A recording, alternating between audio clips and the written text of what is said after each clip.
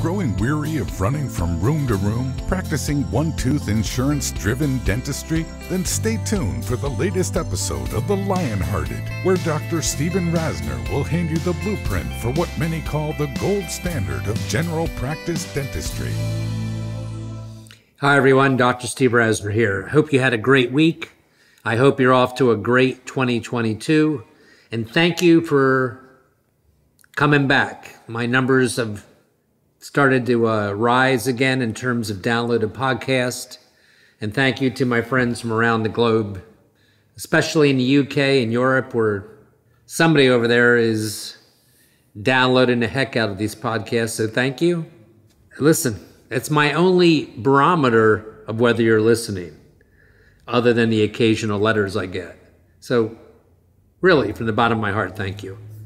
Let's get to it. I told you about a month ago that I was going to try to change the format of what I say to you each week to be more of, this is how you do this, in the hopes that it would help you more and you would like the podcast more. So I'm going to continue that vein, and I want to reach back to something I said last week. And you know, I don't rehearse these. I get in front of this Marantz piece of equipment I have here. I think for a half an hour, a little bit about what I want to address, or maybe not a half an hour, maybe 20 minutes, maybe 10. I would take some notes during the week of things I want you to hear. And last week I said something that I didn't, rehearse. And I want to make it the title because it has so many implications to this week's podcast. And I'm going to call this week's podcast, You Probably Undervalue What You Are Doing. You probably undervalue the practice you're building, particularly if you follow lion-hearted principles. And if you do undervalue, it affects your fees. It affects your willingness to leave insurance. It affects your changing a protocol to get paid up front because you don't think you can do any of those things. You don't think you should be able to charge significant fees in the top of your profession, which is ridiculous if you are earning it. And you also think the other things I just said about, you can't break from insurance because you're not, good enough? Is that the case? I mean, I'm not trying to be confrontational. I'm trying to get inside your head on purpose because it bothers me. I know some of you listen to me that are exceptional and could have the same model that I've been able to afford for years. And of course, the hardest one that most of you don't listen to, and I'm positive of this, is putting together a policy, or I don't like the word policy, but protocol to get paid up front because it solves so many other problems. So I'm going to give you a little story that happened in my chair this week. I know that you can relate, that underscores this thing about undervaluing who we are. When I say that, undervaluing who we are, I'm speaking about these special organizations that I would call lion-hearted dental practices that have put it all together, or certainly on the road to putting it all together. So I had a patient in my chair on, I guess, Tuesday. And she has come to us for years. And she's one of those patients that you have that she raises your blood pressure when you see her on the schedule. You can just never really please her. She has gotten into it with your insurance company before, your insurance department. There's always a question about her bill or something. And if you are a lion-hearted dentist, these things don't happen much to you. And it feels out of order to you when they do, as it did me. If everybody treated my practice the way this patient seems to, I don't know, I'd really question everything that I've built. I think there's times in my career where maybe it happened more than it has in the last 20 years. But I don't want people getting mad at us for things all the time. And so she's in the chair, and the procedure is to insert 2 single unit crowns, 2 second bicuspids, bilaterally. The second premolar on the lower left and the second premolar on the lower right. I'm saying that to you because we're talking slam dunk easy things. And she's given us a hard time about everything. About this premolar's too small. And it was clearly not too small. We actually took out a calibrator to measure it. We were talking, listen, if it was off, I wouldn't bring up such a story. I'm just trying to give you the picture that I'm sure you've had before of a patient that just probably is like this. That's what you have to remember, by the way, everywhere they go. And as I'm looking at her speaking to me, I'm noticing, but I forgot, that I had restored her aesthetic zone smile years ago. And her smile was very appealing. And I couldn't help in the middle of her rant saying, did I do that smile? I wasn't kidding. I wasn't trying to be smart. I didn't remember. Trust me, when you do dentistry for 40-some years, you will probably do many nice cases. You're not going to remember it. And the best thing that ever happens to you is you see a case or a smile, you're not even sure it is prosthetic or natural, and you did it. That was the case. So I'm telling you that because maybe that infused me to say what I was going to say. And for the first time, I think, ever in my career, I said to her the point that I made at the end of last week's podcast. I said, I want you to think about something for a minute. If you don't mind, I'm going to say this. Seriously, I sat her up in a chair. I'm sitting in my doctor chair. I'm at a comfortable distance. And I said, I want you to think about something. I'm at the latter stages of my career probably. And I think about things I didn't always think about. And someday I'm not going to be here.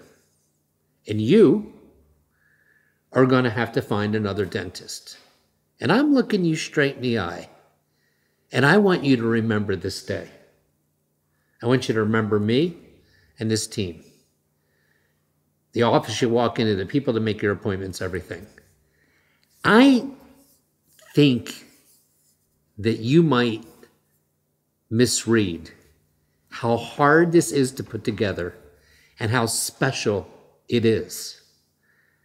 I have to say to you, we try so hard to create an experience, and that's not just putting a crown, 2 premolars in your mouth. It's everything. We don't fight with our patients. To be quite honest, I'm proud to tell you that our patients, it's obvious. We're really happy to be in this practice because they value us and they know what they're getting. And it doesn't seem to be, you seem like I feel like you group me into all dentistry by the way you react to things. Anyway, I don't know where that got me, by the way. I ended up sending back a premolar, one of the 2 premolar crowns, for reasons I can't really tell you right now. We're not talking the wrong shade. I'm talking about a lab that charges me close to $400 per unit for that crown. We're talking high quality work here, guys. And I'm certainly not positive of why I sent it back or even what I will change. It was something about, to her, it had a concavity in it that didn't fit or something. I'm not sure. But the point is, I think a lot of you do undervalue what you might be putting together that's really special. And I'm looking you in the eye right now. For those of you that can't see me, I am telling you with a microphone as loud as I can that if you are following or emulating a lot of the cornerstones that you hear on this podcast or somebody else's podcast that is likewise like-minded, that tells you there is a market and there will always be a market for a lion-hearted dental practice, for a doctor who never stops training. And he never stops training because he really cares. He really wants to be the very best dentist that he can be. Do you understand that not everybody gives a hoot about that's a dentist I'm saying, about what I'm saying to you right now? You think all dentists want to be the best dentist they can be? A lot of dentists are appreciative of being a dentist and take a lot of their hard-earned income and are much better at it than you and I are, perhaps, and invest in things better than I ever did, and accumulate sizable amounts of wealth.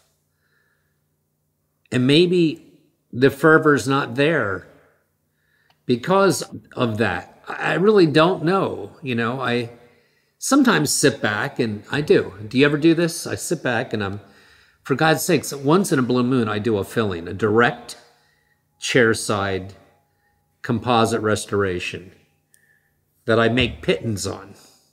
Do you, when you do those, do you do those with less passion and less attention to detail because you're not making as much on a one surface buckle? I had a patient in my chair the other day that I had to, you're going to love this. Steve Rasner, who teaches dentist implant dentistry and pretty high level extraction protocols and grafting. From all over the United States and even abroad, they come as observers. That guy was doing a distal buckle on these maxillary second molars. Okay, I couldn't believe that actually ended up in my schedule. Maybe it was a brand new patient. I think it was actually, that really wanted me to do everything. There was a crown or two involved, but all I can remember is trying to have access and vision to restore on number, how they say across the pond, I believe you would call it 1-7 and 2-7 on the distal, not on the mesial, but the distal. So everything was through a mirror. And I worked harder to make those restorations even more flawless. I mean, I think you either are excellent or you're not. I don't think you do great implant dentistry and really crappy fillings, is my point. So I don't want you to undervalue if you're building this kind of organization. I think it's important to step back and realize those of you that have put in or are putting in the work, the lifetime work that's required, it is so much. You really deserve to run your practice in a way that maximizes your joy and your standard of living, because it's really not an easy way. And so I say this to you with my voice like this, with such passion, because I did this too. I did charge appropriate fees for many of the last several, I don't know how long, most of my career. I always felt guilty about it though. That's the truth, and I don't anymore. I don't anymore because I really am at the end of my career. I mean, I don't know if that's true, but 10 years, I don't know, maybe not, maybe less. And I'm thinking about what I did create, how much I care, how often, and I'm saying this not because I'm great. I'm saying it because I want you to recognize it earlier, that maybe if you do, you will appreciate what you're putting together more than you presently are. I listen to how I can't help it. I walk past my front desk department and my private office is literally across the corridor, and I can hear and see everything when my door is open. And if I find myself all the time, I bet some of you do this, and I say, oh, who were you just talking to? Was that a new patient? Or I heard you take that call on a patient, they were canceled. I didn't hear you reschedule them. Or I hear a patient, I do hear patients sometimes questioning their bill. I mean, they always question their bills, do they not? Well, yeah, it's true they don't if they pay you 100% up front. And I want that patient to be placated and properly treated, and not, even if they are not the most cordial people at that time. So my point is a lot goes in to putting together, in any business, by the way, not just ours.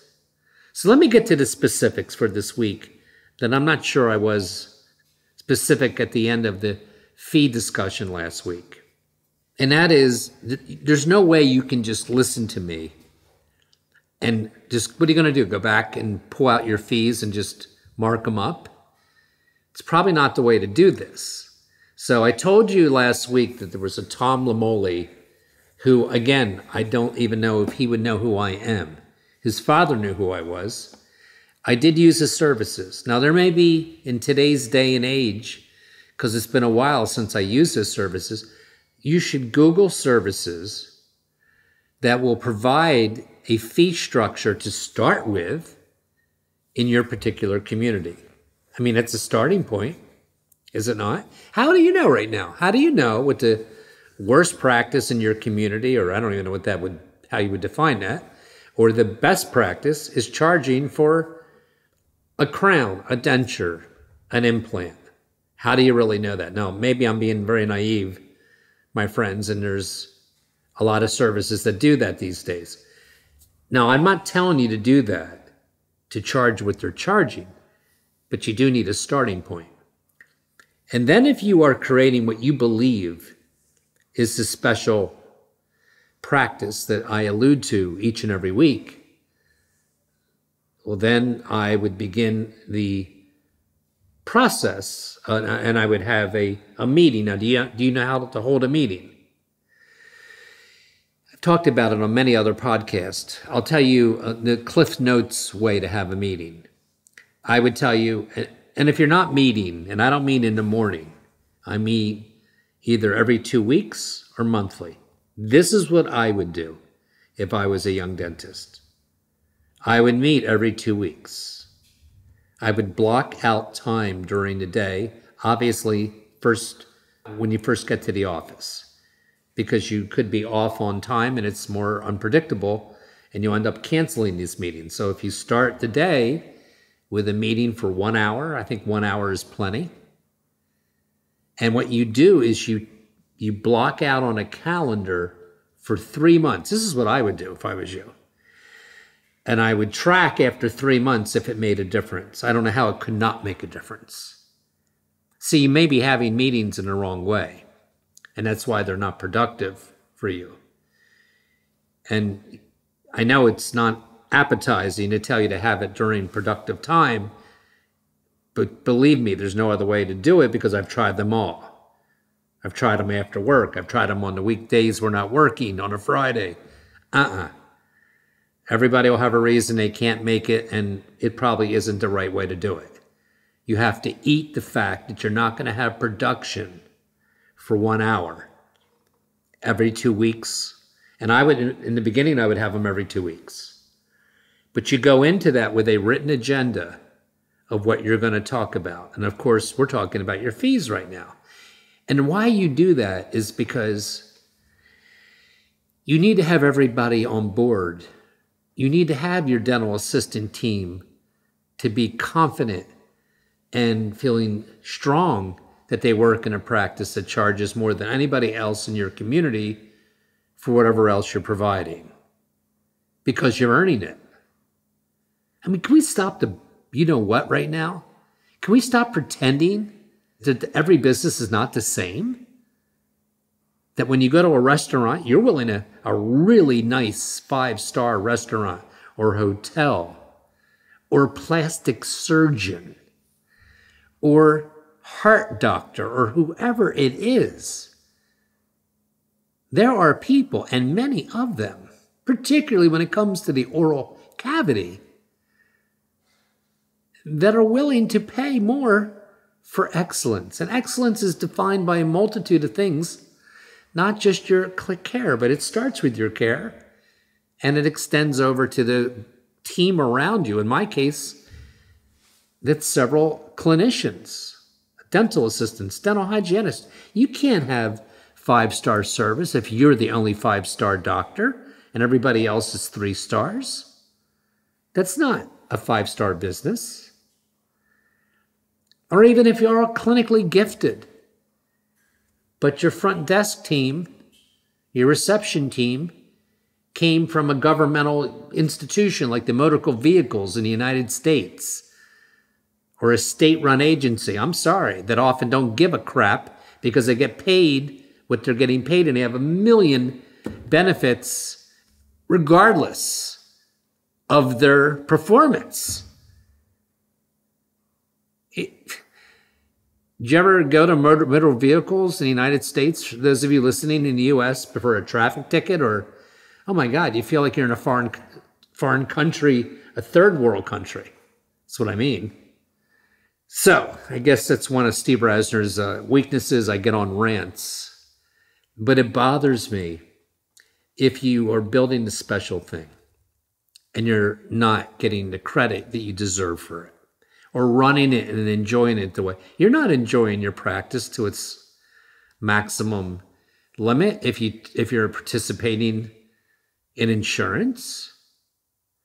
So the way you do these things and get out of these things, and I've said this before, is you have meetings. And very few of you will do this, because even I find it hard. And by the way, in the beginning of your meetings, you should have your whole team there. Bring the whole team. You're paying the whole team, by the way. I used to sit in a room and look around for years, by the way. I didn't do it for like 1 year. At somewhere between 15 and 20 staff members of mine. And you'll know who's tuned out, and you'll know who you don't have to invite to the next meeting in a matter of 1 or 2 or 3 meetings. I didn't learn that for years, by the way. But that's an important point. I mean, if you're getting body language or somebody's looking at their phone, I mean, it's not a difficult assessment to make. And I know I'm going on things here. I started out by telling you about undervaluing your practice, and what I'm trying to do right this minute is tell you, well, literally, how do you address your fees? And I said to you, you just can't write them on a piece of paper and hand them to the front desk team and say, that's our new fees. That's not the way to do it. Everybody needs to be on board. And I would ask the question, and I'd look everyone in the eye and say, does everybody feel great about the fee structure I'm talking about? Because that is going to enable us to do a lot of things, use the best supplies, the best labs, have the best equipment. What do you think? Who's buying this stuff if it isn't you?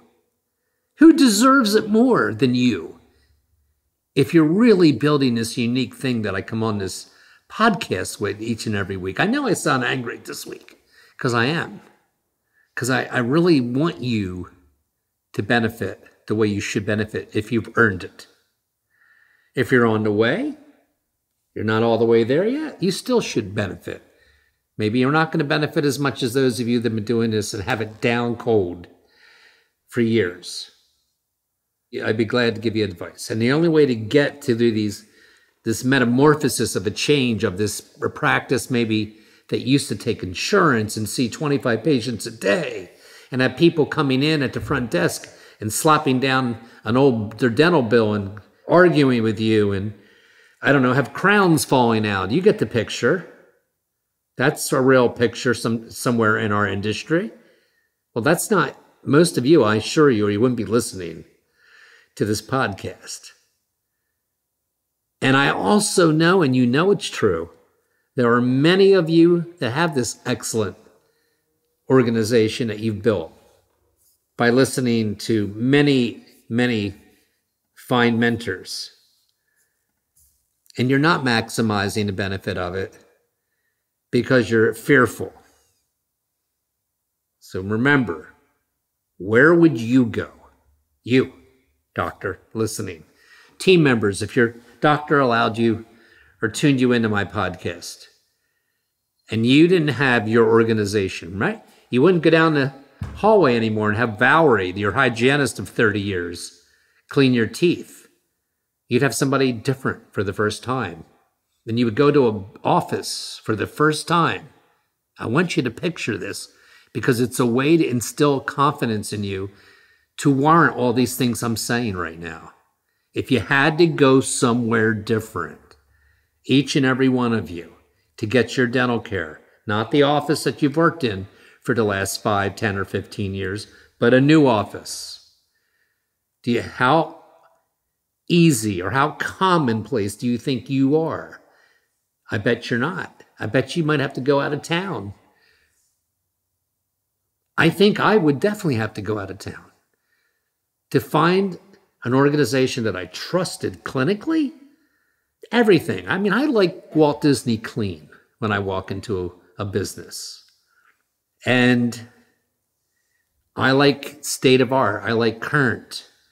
I like everything counts to me. And I can't help it. I notice when it's not. And I believe that is exactly the case in the industry of dentistry as well, that people have eyes and see what I see. And I'm telling you, as I've told you many times, that I practice in an area of the United States that doesn't even have, they just started getting Starbucks. There's not even a movie theater in the one town.